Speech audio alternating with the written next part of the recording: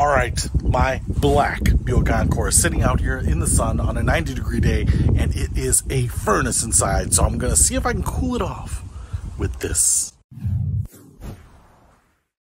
What's happening, Panda Nation? Peter Von Panda out here in the summer, and it is hot. It's hot. The sun is beating down.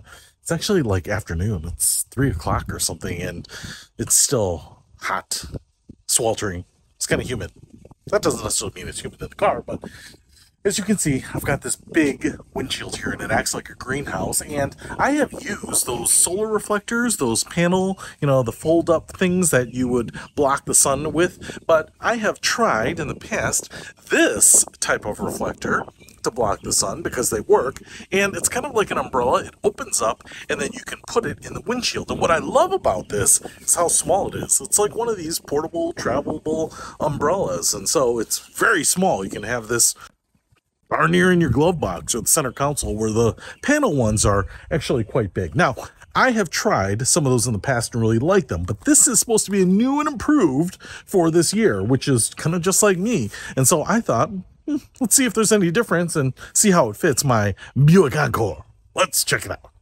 All right, so first things first, it comes in this Naugahyde little sleeve here, so you kind of got that. It's nice that there's a little place for it, and as you can see, we have a little plastic handle down there, matte finish. You can see that it has a nice little Velcro strap around it to keep it tight. We even have a tiny little lanyard. I can't put my wrist through there, but I can put a few of my big fingers, and there is a dark side, a black side, and then a silver side, and so I think we are going to always have that silver side out as we deploy this guy.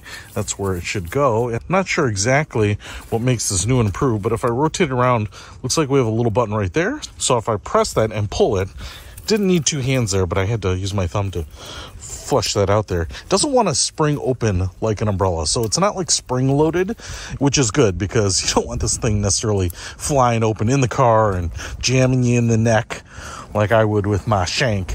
But all right, here's what we got here. So this thing is pretty big. I know they come in a variety of sizes, but I'm trying to hold it away here so that you can see it. It's very big. It should work very well. I'm just looking around the edges here. It's all pretty uniform. I would say this portion right up here seems to splay out just a little bit more.